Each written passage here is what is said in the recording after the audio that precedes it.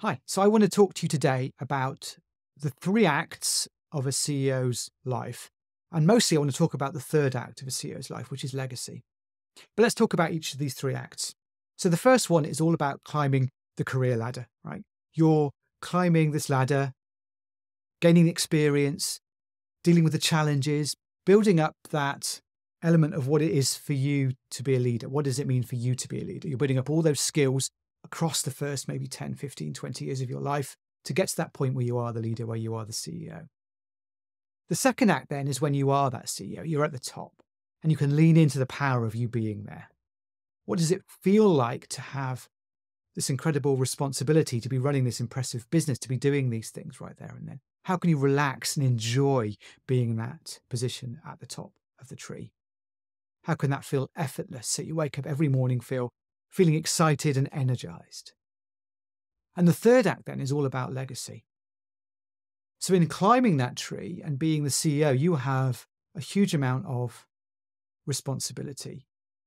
And you definitely have this responsibilities there to your shareholders in terms of earning a dividend, but that responsibility is also there to your customers, to the wider society, to your employees, to your employees' families. You have a wide sphere of influence here. And in that third act, that's really about providing a legacy for that in that sphere of influence that you have right now. Because most CEOs, when they're at the top, they are thinking about the day-to-day challenges that they're in, right? They maybe are thinking a bit further ahead towards retirement or something like that, but they're not really ever thinking about their legacy. And legacy is not just about, a library named after your university. I mean, don't get me wrong, that's fantastic, but it's not really a longer lasting legacy. Really what legacy becomes is making a grand change in the world. Taking that responsibility with these tens of thousands or millions of customers, tens of thousands of employees and families, you've got a huge responsibility there. And what was interesting about the leaders of old is they took this responsibility seriously. They would provide housing and care for their employees. They would build schools for their kids of their employees. They'd really go the extra time to really understand what it meant to be a leader and to create a legacy beyond the years that they're on this planet.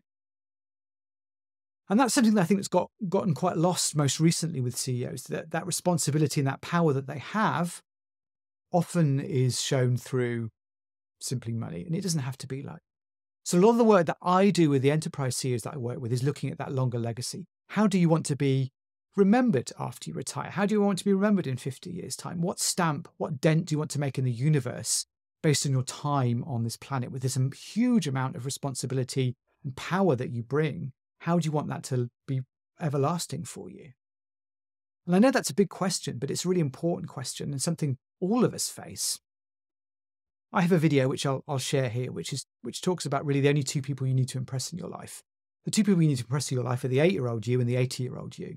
The 8-year-old you, that is about looking at how successful you are now. Isn't it cool doing what you're doing? Maybe the 8-year-old you is impressed. The 80-year-old you is looking back and going, well, what did I create and what did I build in this world? And the 80-year-old you is much, much, much harder to impress. And that's really where legacy starts. So if you're interested in taking this deeper with me and you want to explore your legacy, I've got a few options here for you.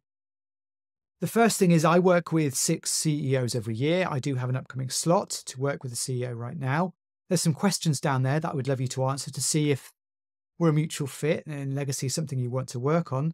But I offer a retreat where you can come down and join and spend 3 days walking with me down here in this beautiful part of the world where I live in Dorset. And we can start to explore this legacy element of your life. We can spend some time really focusing on you and what you want to build in this world. So let me know if you'd be interested in coming down and spending 3 days with me to build your legacy. Thanks for your time, and I'm looking forward to speaking to you. Bye now.